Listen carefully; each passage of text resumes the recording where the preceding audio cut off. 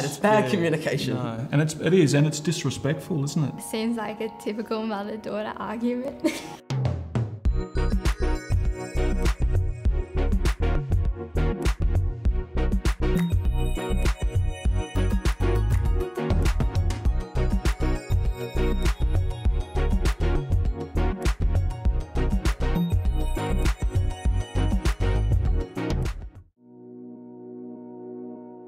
Yeah, it's going to be a big concert at Adlai Stevenson Park.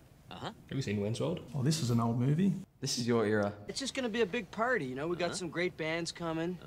Like Aerosmith? He's not listening at all, Josh. You're just saying, That's me and you.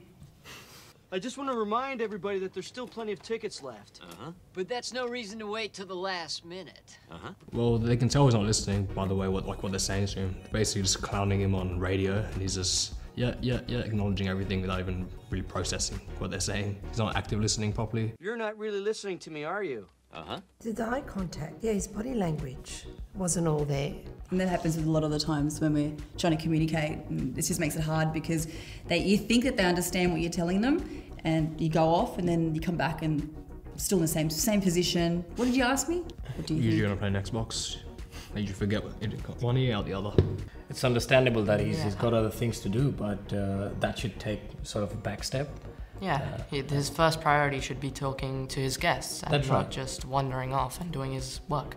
So a great tip would be to active listen and acknowledge the like, for example, these guys, because all he was doing was just doing his own thing, not listening. So it felt like what they were trying to say and the communication that they were trying to put across was not valid at all.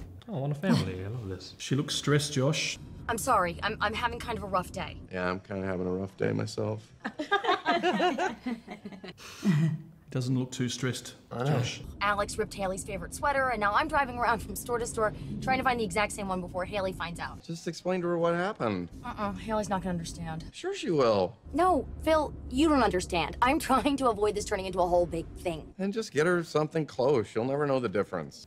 So basically, in this clip, in What a Family, the main character, Phil, he's on a phone call with his wife. She says, I'm having a rough day, and he's just kind of mimicking her, Yeah, he's mocking her. All she wanted was one to listen and to understand the position she was in. Understand the pain. Yeah, that's right. He was listening to her problems and trying to give her the right advice, but wasn't as empathetic. He should already understand her and know her the way that she is, and not just go and give her the advice and say, no, do this or do that. It's more like, okay, just listen. She tells me she has a problem. I'm not supposed to help her? Not unless she asks for your help. But if she lets me help her, I can make her problem go away. She doesn't want you to solve her problems. She just wants you to give her support so that she can solve her problems herself. Sometimes she just wants a sympathetic ear. I should just say, I know. It's so frustrating. Yes, that's Really? Yes. I usually talk to my mum. I ask for answers. I just kind of get actual answers, which is not what I want. I know it's pretty confusing, but I don't know, that's how my mind works sometimes. I just want her to be like, hey, you'll be fine, you can do this, and that's usually enough for me. This is Inside Out. Oh, I haven't seen it. I haven't seen this movie in ages. We can fix this. We just need to get back to headquarters. Which way to the train station? I had a whole trip planned for us. Hey, who's ticklish, huh? Here comes the tickle monster. Can't she tell that he's sad? Hey, Bing Bong, look at this. So basically in this clip, it's from Inside Out, the purple elephant Bing Bong, he's upset because he's met his host, the person they're minding, he's kind of forgetting about him. And he lost something that meant a lot to both of them. Indirectly, what she was trying to do is make him block his emotion and just switch on to being cheerful.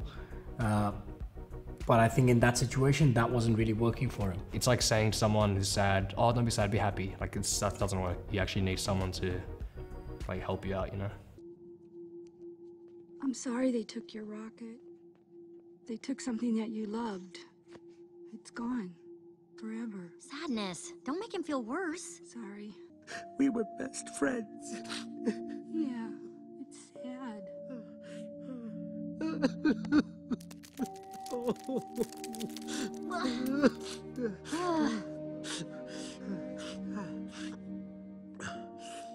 I'm okay now.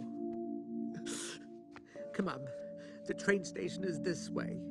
She came and comforted the elephant, and she was very, very nice to him. She was talking gently and in a soft way. Sadness, she became the opportunity for the elephant to be the outlet that he needed for, empathized and let him open up and let his emotion out. Yeah, I mean, I've been in Bing Bong's position recently. I've been going through an illness, and so I was just feeling like sad and sorry for myself, and people around me going, "Oh, it's okay," even like at home, Sebastian would be like, "Mum, it's fine," and everyone's telling me, "Yeah, it's fine." They see that I'm sometimes fine, but really inside you're not fine, and sometimes you just need to have that moment where you can, feel sorry for yourself, have that moment, because everyone around you is so positive to try and bring you up, but they're just not understanding what you're going through. Grandpa, Yeah. am I pretty? Olive, you are the most beautiful girl in the whole world. That's nice. That is nice. You're just saying that? No, I'm not. I'm madly in love with you. And it's not because of your brains or your personality. It's because you're beautiful, inside and out. I don't want to be a loser. You're not a loser. Where'd you get the idea you're a loser? Because Dad hates losers. Whoa. Back up a minute. You know what a loser is? A real loser is somebody that's so afraid of not winning, they don't even try. We're gonna have fun tomorrow, right? Yeah. I think when a parent really just engages with you and genuinely listens, understands you, doesn't judge you, and it builds respect, because you're both sharing that, what is in there. Yeah. The approach was fantastic. Like, he came in, she asked the questions, he could see she was quite upset. And then, through eye contact and reassurance, he really turned that conversation around. I think it's important to ask questions when you're speaking to other people, because you don't know what they're feeling at the moment. Some people don't open up in communication. So, some people wear their heart on their sleeve and other people just really shut down. So if you can ask the right questions, hopefully you can open up and you can understand what the problem is or what they're going through or what they're feeling, and then it can be addressed. When you show your vulnerability and you show that hey, I'm not perfect either, it kind of makes the other person feel like, okay, it makes kind of like sense of unity, kind of. It's different from most of the girls I've been with. So call her up, Romeo. Why? So I can realize she's not that smart, that she's boring. This girl's perfect right now. I don't want to ruin that. Maybe you're perfect right now. Maybe you don't want to ruin that. At the start of the clip, Matt Damon, he's talking about how this girl he likes, she's perfect, and then the therapist, he's saying how he thinks that Matt Damon thinks he's perfect. My wife used to fart when she was nervous. She had all sorts of wonderful little idiosyncrasies. She used to fart in her sleep. I'm sorry I shared that with you. One night it was so loud it woke the dog up. He made he used comedy to kind of break the ice, make it more more of a natural interaction, kind of.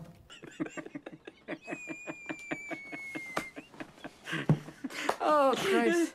But Will, she's been dead 2 years, and that's the shit I remember. It's wonderful stuff, Little things like that. Yeah, but those are the things I miss the most. People call these things imperfections, but they're not. Oh, that's the good stuff. But when he talks about his wife, the character of Matt Damon, he opens up more easily. He's not just telling Matt Damon how to correct his ideology and what he's doing wrong. He's explaining, using his own life experiences, what he could do better. And what he said was that it's the little things, it's the imperfections. Ways that parents can make their own children feel judged is when they don't try to, or they don't even even the littlest of effort to gain perspective on their level. It's just going to make it worse because you're not actually listening or asking what actually has happened. I wish I could live through something. Aren't you? Nope. Well, yours is the worst life of all, so you win. Oh, so now you're mad? No, it's because just you're I being wanted ridiculous to listen to because you music. have a great life. I'm sorry, I'm not perfect. No one's asking you to be perfect. Just consider it would do. I don't even want to go to school in this state anyway. I hate California. Two different viewpoints here. It seems like a typical mother-daughter argument in the car. An immaculate heart is already a luxury. Immaculate fart? You wanted that, not me. Miguel saw someone knifed in front of him at Sac High. Is that what you want? So you're telling me that you want to see somebody knifed right in front of you? He barely saw that. I want to go where culture is, like How in New the world York, did I raise such a or at least snob? Connecticut or New Hampshire, where writers live in the Get woods. into those schools anyway. I felt like it was kind of two different viewpoints and ideologies kind of clashing a bit. The daughter wants to do something, yet the mother, you know, she knows best. So she thinks. And sometimes they need someone just to like be on their level and the same wavelength. Otherwise, you're not going to get anywhere. I believe the daughter, she wants to get to places. The mother's almost suppressing all that and not giving her the benefit of the doubt. Why don't we meet halfway and listen to what she's got to say, the daughter, and not sort of, it almost seems like the mum's putting her down a little bit.